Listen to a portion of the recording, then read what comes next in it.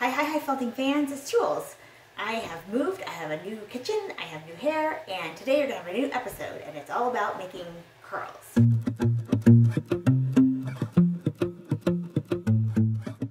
So I started this channel so that I would have a place to share with you all of my different felting techniques. So if you want to learn different things about felting, then please subscribe and let's get started. The first thing you're going to want to do is get some skewers. Get a bowl and fill it with water. Find the wool you want to make into curls or wavy fur.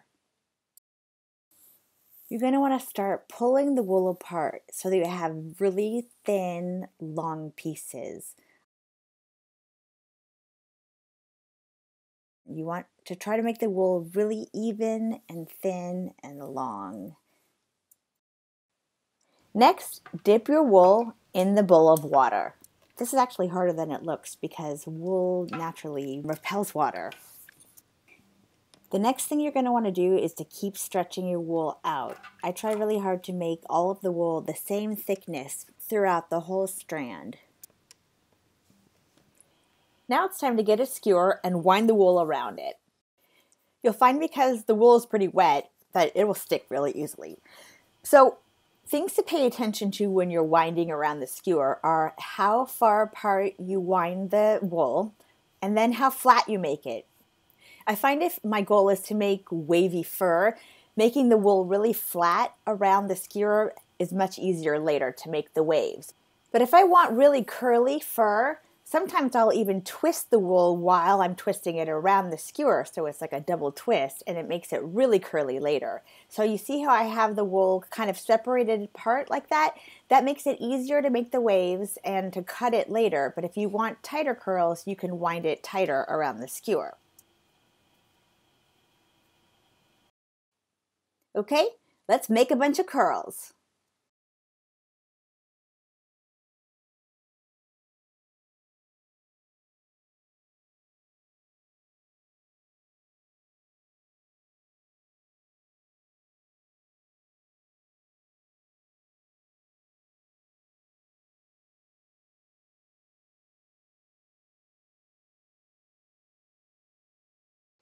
I find I have to dry my hands between every single curl because when you're handling the wool, it's hard to do it when your hands are wet, but then your hands get wet between every single curl. So the next thing you're going to need is a steamer basket, or if you have a double boiler with the little holes like this, that would work too.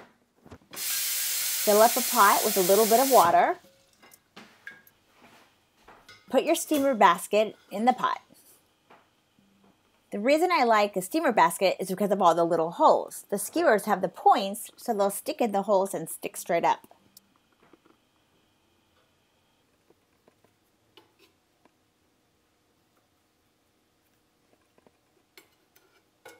So using a steamer basket that has little holes like this is really useful because you can stick the ends of the skewer in it and try to make them stand. I usually push them together and try to have them bunch in the center so that when I'm steaming them, all the steam will go up and cover all of the wool. And then it's time to put the pot on the stove. Just leave it there until the water starts to boil and a good steam comes out and starts to steam all over the wool.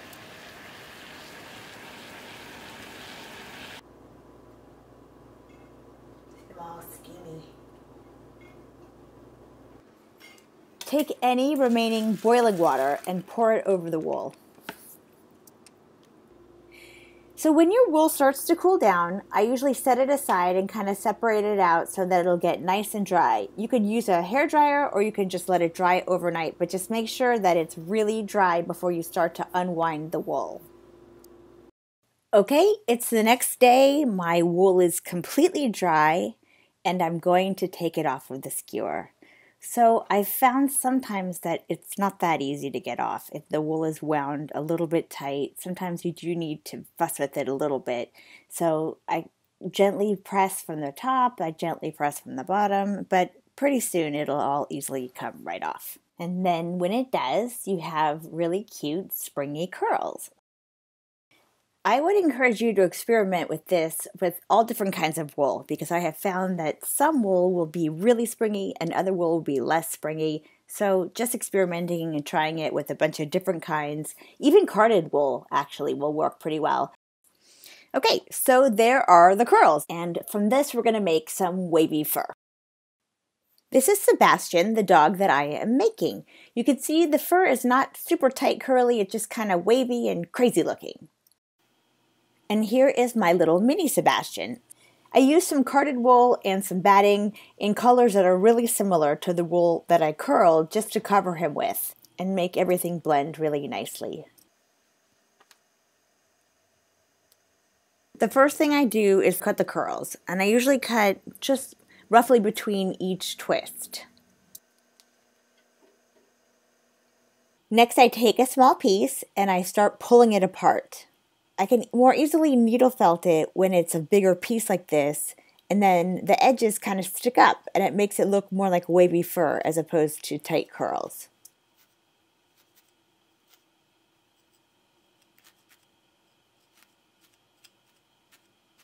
You have to be careful when you're pulling the fur apart. You don't want to do it so much that it actually separates. You want to have that still stick together kind of.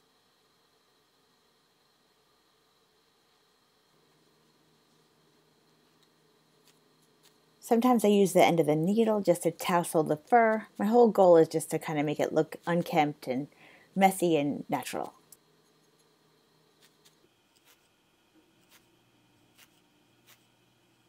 See, I'm just trying to make it so that the curls are just tacked in there and you can get the texture of curls, but they're just kind of still sticking up a little bit.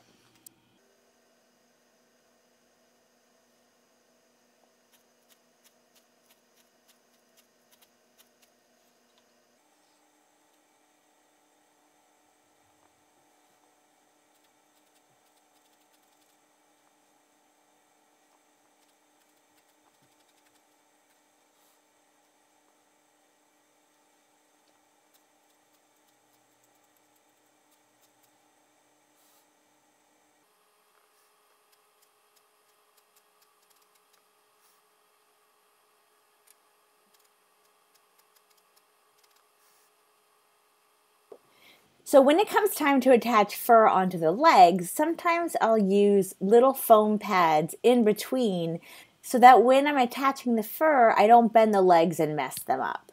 It's actually really helpful and it gives a little bit of support so that when you start to attach the fur, you have something to press the legs against.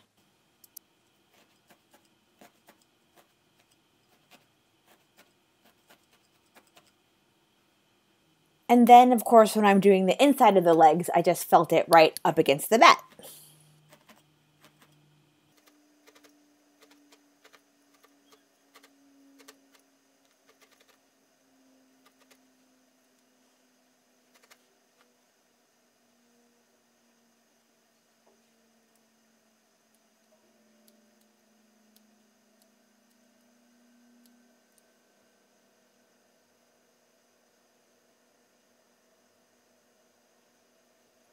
And obviously one thing to be careful about is to not hit your needle against the wire inside the legs.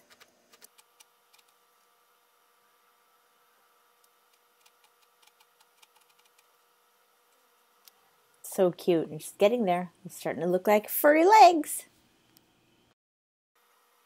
So this is me just putting on the wavy curls, and you can see as I go how the dog is looking more and more like it has real fur.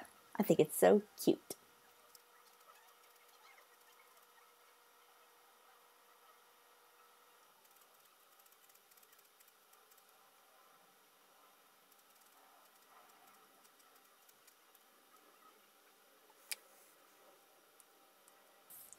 So the reason why this dog's mouth is open is because I was asked to put his favorite frisbee in his mouth.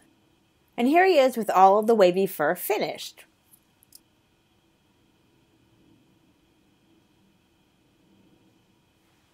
And then I'm going to take the needle and just fluff up the fur a little bit.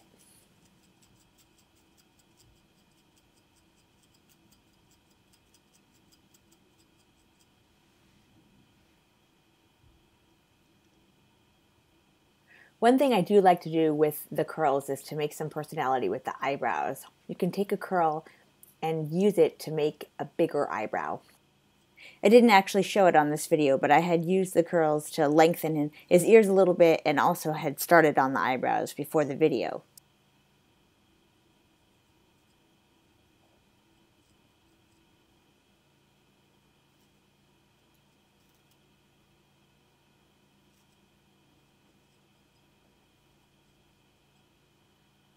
And here's Sebastian, finished, wavy fur, looking like a cutie.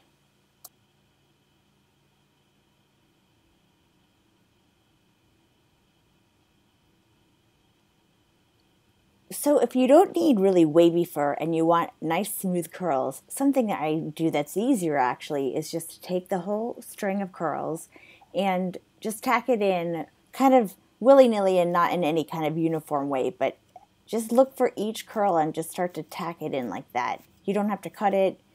This is just an example on a lump of wool that I have just to show you what this could look like. But it's really pretty and it makes a nice solid curly kind of fur.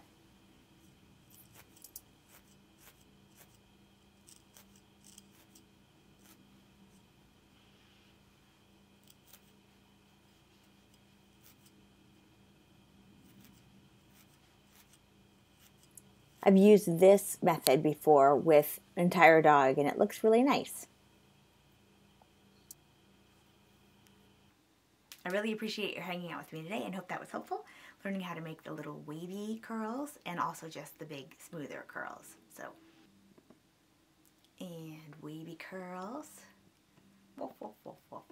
God, what a cutie, huh? Hope you come back. Hope you join me again. Bye-bye. Thanks for joining.